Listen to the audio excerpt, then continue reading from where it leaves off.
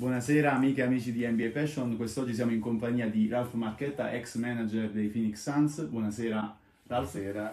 Buonasera. I worked for the Phoenix Suns for 32 years. Yeah. I managed the arena. I worked for the team. I was involved in all aspects of the facility and working with the NBA for the schedules. We hosted the NBA All-Star Game, the WNBA All-Star Game. We hosted the NBA Finals twice during my career, and it was amazing. It was a great ride. It was a wonderful career. Yeah, absolutely yes. Com'è nata la sua vocazione all'interno proprio di questo mondo e questa volontà di lavorare proprio nel mondo dell'NBA e del basket? I think I really, when I was young, Yeah. I watched the NBA. I watched the players. When my father took me to Phoenix Suns games when I was young, and that I think started for me the passion of the sport.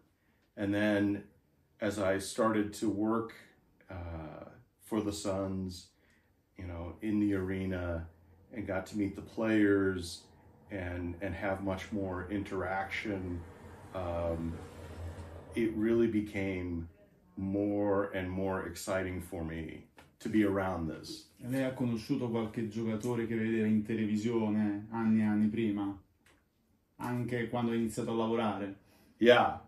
So I would see, you know, players that I had watched on TV or that you know I grew up idolizing, Yeah. and then I was fortunate enough to be able to work around them, and it was interesting, you know. 30 years ago, it was much different, and you know we were able to interact more with the players then. We would see them every day, and now it's a little bit different. You know, there's the Phoenix Suns built a $40 million training facility that's separate from the arena. So, you know, the players, we don't see them as much as we did then, but it's still exciting. Yeah. Qual è stato il cambiamento nel corso degli anni, di questi 30 anni, questa carriera trentennale, della sua figura all'interno proprio della società e anche dell'NBA stessa? Cioè, come è cambiato nel corso di questi anni? A lot. Many things have changed. I think if in different areas, if I think back 30 years ago, the presentation of the games was very basic.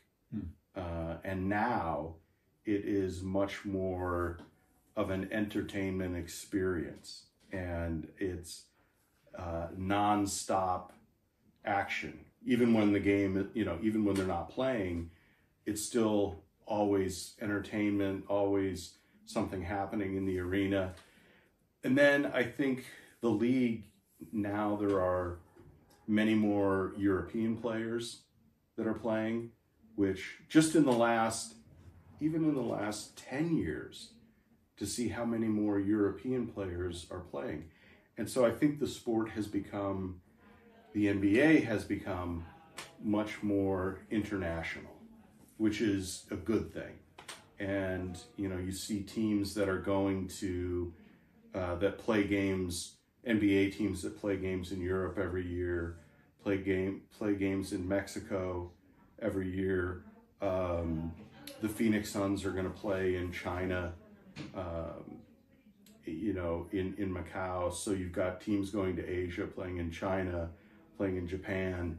So it's become much more global in the last 10 or 15 years. Proprio nel corso di questi anni, secondo lei qual è stata la miglior stagione dei Phoenix Suns? The best. I think when we went to the NBA Finals in 1993, Okay. that was definitely one of the great seasons that I remember, because Charles Barkley, Michael Jordan, you know, you had that Bulls dynasty in the early 90s. For the Phoenix Suns, we had brought Charles Barkley on that season. The arena opened, brand new arena, America West Arena at the time opened, and we beat the Los Angeles Lakers in the Western Conference Finals, and it was amazing. And you know, we ended up losing the finals to the Bulls, but it was spectacular. And we had a parade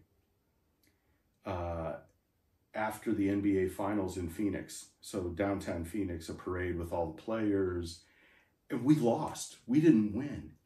And you know, hundreds of thousands of people came to support the team and express, you know, how much the team meant to them in that season, and to go to the final. So that for me is one of my best memories. And there have been some, it's been interesting. The year we went to the NBA Finals too, recently, when we played Milwaukee, played the Bucks, that was coming out of COVID.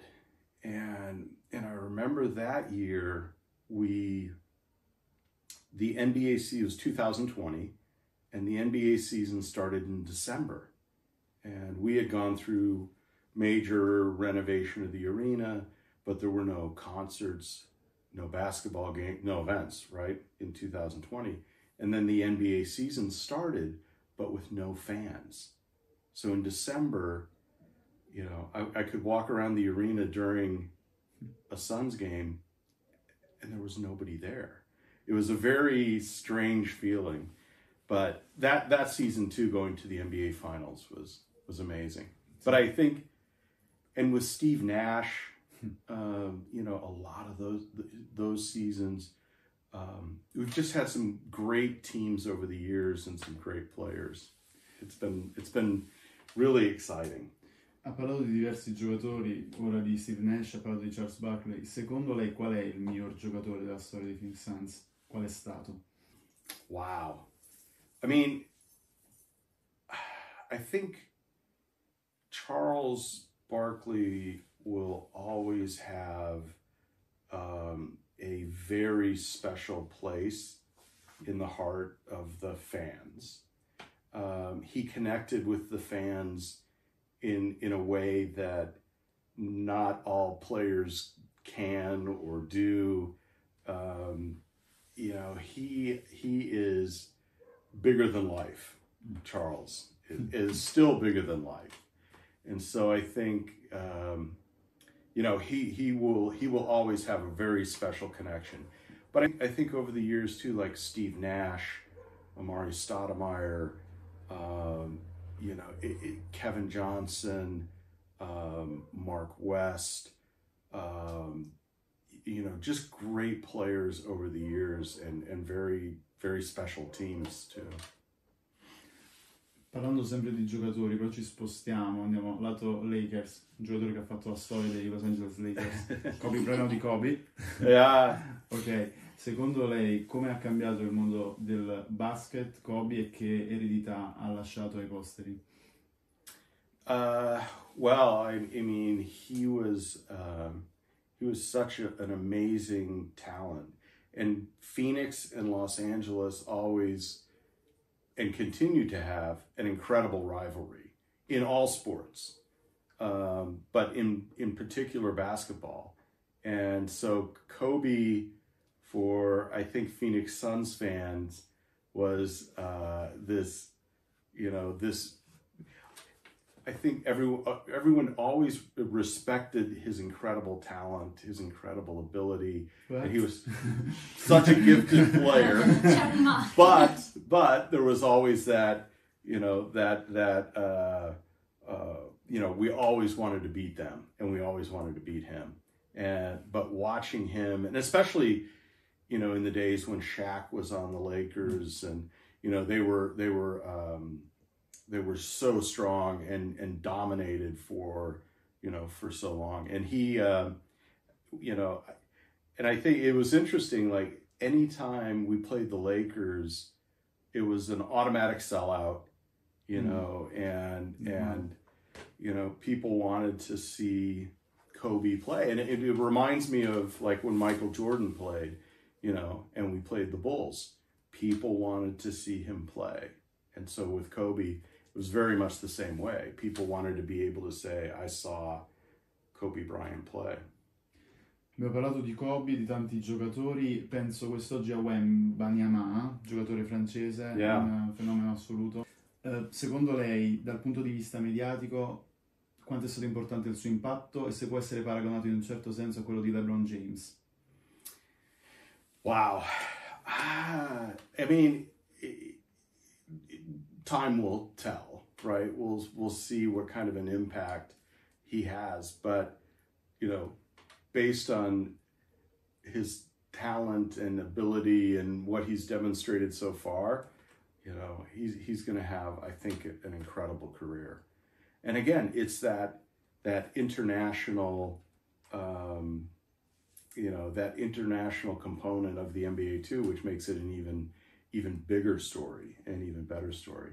And watching the Olympics, you know, when you watch that final, that the gold medal game in the Olympics, you know, and you see all of the players that played for France, and you know, and the other teams, and you know, all of the NBA players that were part of that, it's incredible. You see that excitement and expectation, and I think he will, you know, I think he'll prove to be a great player, in my opinion. Questa presenza costante ogni anno di giocatori europei ha fatto assottigliare un po' il gap tra il basket europeo e quello statunitense, secondo lei? E cosa pensa degli italiani presenti in NBA?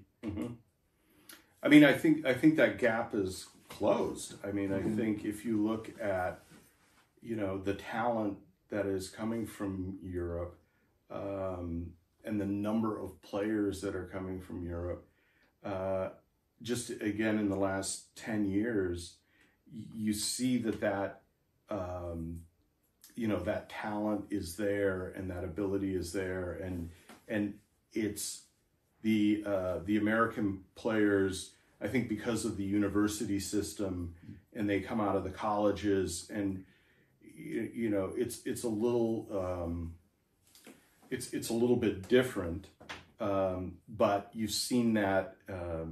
You know, because of the increasing popularity of basketball in Europe, you've seen that you know, that gap is closed for sure. I think we're going to see more Italian players that will play in the NBA. Again, because that talent is there and that the ability is there, and so. Gallinari is a great example, and there are going to be, you know, there are going to be others that will be able to make the move. And I think the NBA is more open to talent, international talent than maybe it was at one point. So now it's, you know, players in Italy, I think, will have a better opportunity to make the move to the NBA. That would be my guess. Arriviamo ai giorni d'oggi. Ora che ha lasciato questo suo ruolo, questa sua occupazione, cosa farete in futuro e quali sono appunto i progetti di Ralph Marchetta? So you know, I worked for the Suns for 32 years, and I managed the arena, I managed the facilities, and was involved on the you know, kind of all aspects of that.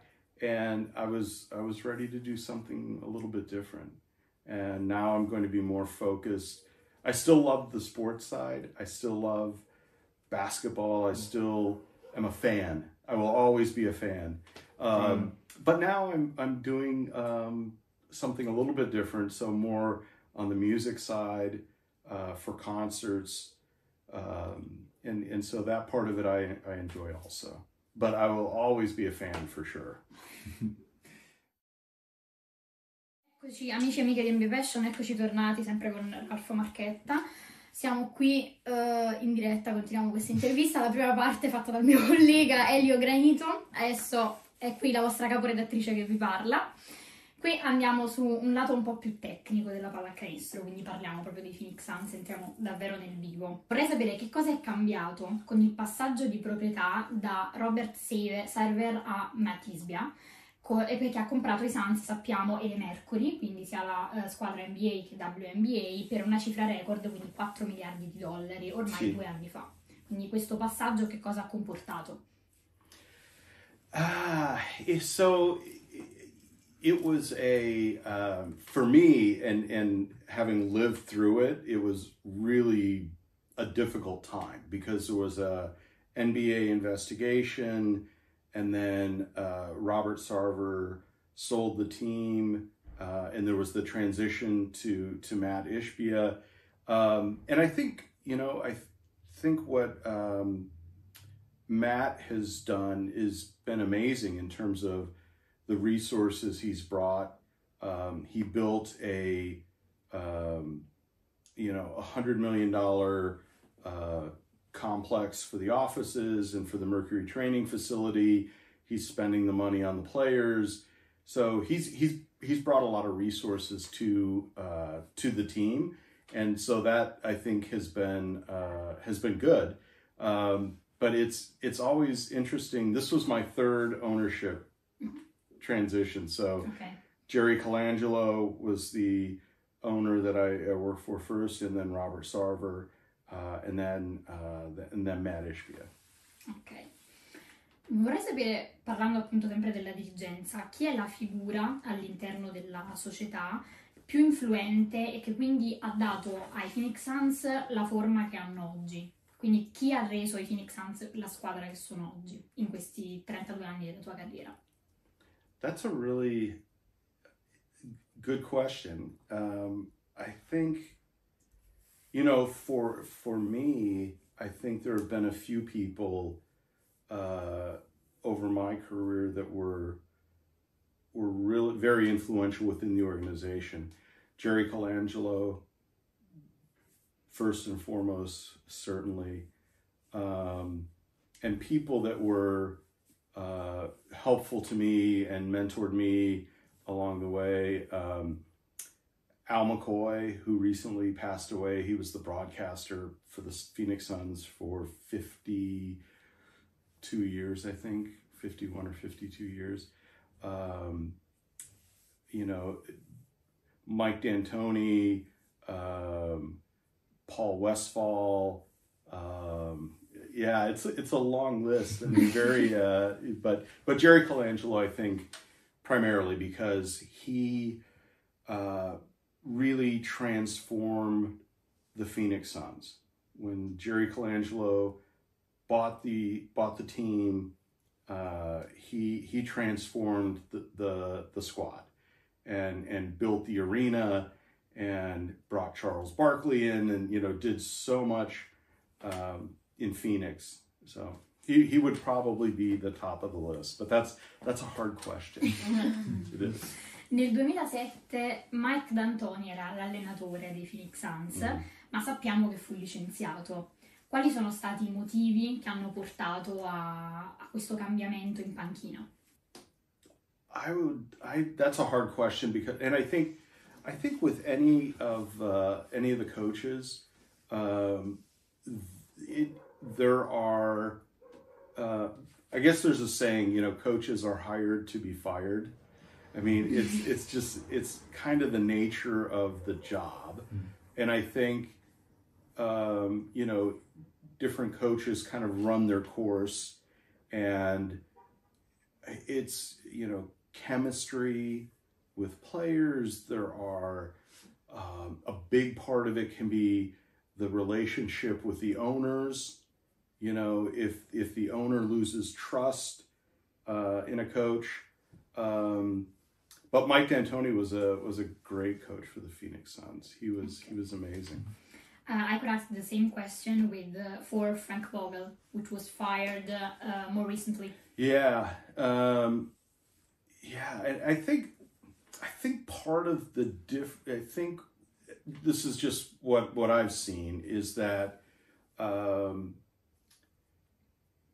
the coaches, the players have a much bigger voice in terms of the coaching decision, right? Or the decision of who will be the coach, or if the coach. The players, I think now, more than 20 years ago, 30 years ago, certainly, at least it seems to me that they are more vocal. And I think, if a coach, kind of loses the players and the owner, it's a very difficult situation. Okay. Yeah. Mike Budenholzer signed with the Phoenix Suns recently a contract for $50 million in 5 years, and if you can tell us, we would know why he's the right man for the Phoenix Suns right now. Well, I can't speak to that now, but certainly he, now outside looking in, it seems like he's got, the right personality to work with the players. He's been obviously very successful. He actually has Arizona roots, so I think he's got, certainly ties to the community, and he's demonstrated success at a high level, and he has the certainly the confidence, I think, of the fans and the players and the ownership, and so all of those things certainly would indicate that he's the perfect person at this point. Okay. I want to know something about Steve Nash. Steve Nash has always been a really good player, and I think it was really important for the Phoenix Suns. But I want to know why he never won a ring with Phoenix Suns. Well, and what the problem? What Steve Nash, Hall of Fame player, Charles Barkley. I mean, other Hall of Fame players. It makes me sad because both Steve Nash and Charles Barkley, to me, deserved to win, certainly to win a ring, but it's I think for me, looking back as a fan, right, it was you would see the chemistry and what a great team we had, and sometimes things just don't go your way, and I think that happened to us in a couple situations, right? And that Steve Nash not having a ring, Charles Barkley not having a ring, a lot of those great players for the Phoenix Suns that didn't get rings. It's sad. It's unfortunate. Yeah, it is sad. They had great careers, great careers no matter what, but didn't get that. That championship. It's not a ring that makes a player a good player. I think. I think it's true. Yeah. Allen Iverson doesn't have a ring. That's right. But he's a really good player. Great player. Yeah. Let's talk about Kevin Durant. Kevin Durant arrived at Phoenix Suns recently for a $54 million contract in 3 years, I think so. And I want to know, what did the team need for choose Kevin Durant?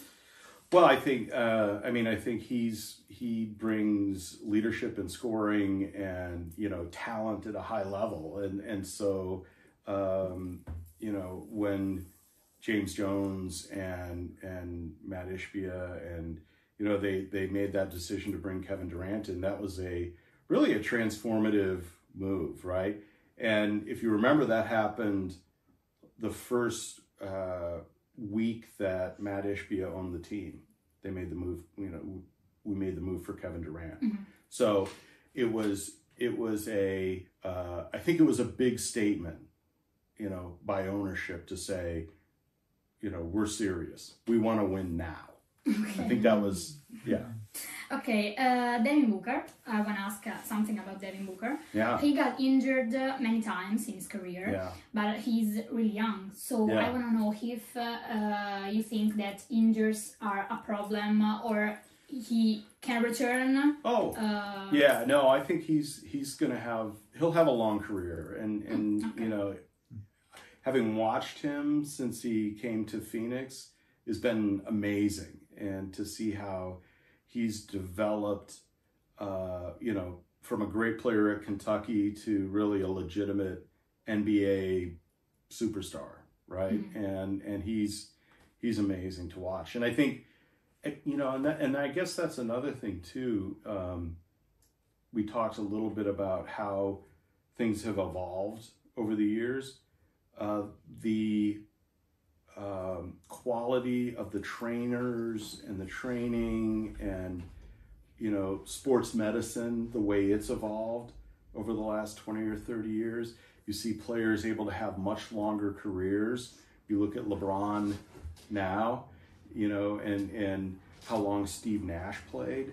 And so I think, you know, for Devin Booker, you know, he'll have a long career. Okay. Hopefully in Phoenix too, like the whole time. So, you know, we hope. DeAndre Ayton was the first pick of the Phoenix Suns in NBA draft 2018, but then he went to the Portland Trail Blazers. Yeah. What were the problems behind the separation of the Phoenix Suns and the DeAndre Ayton? Well, I think, you know, from what I saw, I think, you know, it was DeAndre Ayton was the #1 pick for the Suns that year. He went to the University of Arizona. He was an incredible college player, and I think the thought was that he would make that transition to the NBA and you know, as well, and he has. But I think he didn't. Ultimately, I think with the players, and again, chemistry is a very difficult thing. Mm-hmm. And, you know, is he going to have a better situation in Portland? Time will tell, right? But I think, you know, certainly in Phoenix, it kind of felt like, you know, he wasn't happy, and you know, the issues around with I think, you know, the coaches and just and some of the other players, it just didn't seem like that chemistry was gelling. And so, you know, at that point, and you see it all the time, right, in any sport, where a player might have, you know, the skill and the ability, but if there isn't that cohesion, because it is a team sport, if there isn't the cohesion and the chemistry, it doesn't work. And then I think, you know, moves are made that are in the best interest of the team, and ultimately end up being in the best interest of the player too, because hopefully they end up in a better situation. Okay. Considering the changes of the last years, who is right now the most important player of the Phoenix Suns? I mean, you know, I think certainly Kevin Durant and Devin Booker and Bradley Beal are kind of the big three, right? Okay. In terms of the Suns. But yeah, I look at like at those three as kind of the, you know, the cornerstones of the team. But Devin will, I think, you know, and hope that Devin Booker will be that you know, that huge part of the team for years to come, right? Okay. And yeah. The WNBA is an increasing league. Yeah. And right now, with the first season of Caitlin Clark, the increasing is much more than the last year's. Amazing. And I want to know, what do you think about the gap between female and male sports? And if you think that the gap, thanks to Caitlin Clark, is less than the last year's between the NBA and WNBA? Well, I think, you know, having watched for 20 years now, it's amazing to see where the WNBA is. And Caitlin Clark and Angel Reese, I mean, they've been transformative players this season, but it's bigger than the WNBA. It's women's sports in general. Mm-hmm. And I think if you look at, particularly in the United States now, the demand for women's sports is incredible. I mean, and we this past Mercury season, when I was still around, you know, it was amazing because you know, ordinarily a Mercury game, you know, on a good night we would have, you know, maybe 9,000 people in the building, in the arena. We had Caitlin Clark completely sold out. 17,000. Wow. Packed. And she's doing that everywhere she goes. And the TV numbers are big.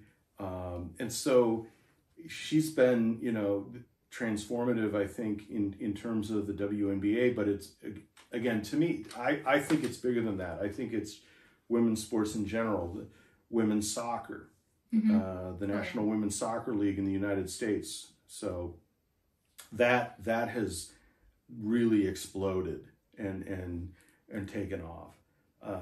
So it's awesome. It's great to see. It's very exciting. What are the differences between between leading a male society and a female society, between the Suns and the Mercury? You know, I think the games are a little bit different, right? Like, you know, people that are basketball purists really like the WNBA because it's very much about, you know, shooting and plays and it's and the NBA is, the WNBA, at least to me, seems more team oriented, and the NBA at times can seem a little bit more star oriented. So I think it's you know, it's a different game, but it's equally as exciting. It's equally as interesting and fast paced, and I think, you know, a lot of the same principles apply to both, right? In terms of how coaches and players interact and how it all comes together. Okay, last question. I wanna talk about Brittany Griner. She was arrested and she stayed in a Russian prison for a lot of months. Yeah. And I want to know if it was difficult to handle with her missing the team for one season. I wasn't involved in you know, any of that, but like, it was being part of the organization at the time and watching how the organization was so focused on doing everything possible to get her back, to get her out of Russia. It was amazing. And I think, and the players, you know, it became a very emotional season because she wasn't there. And I think, I think it was really tough. And I just remember how, you know, every week there were, you know, updates and how the team was working with the U.S. government and the State Department, and, you know, all of these different entities to do anything possible to get her out, and how her family and the team and how really in the community rallied around her, and how much support she had, and how happy people were when she was able to come home.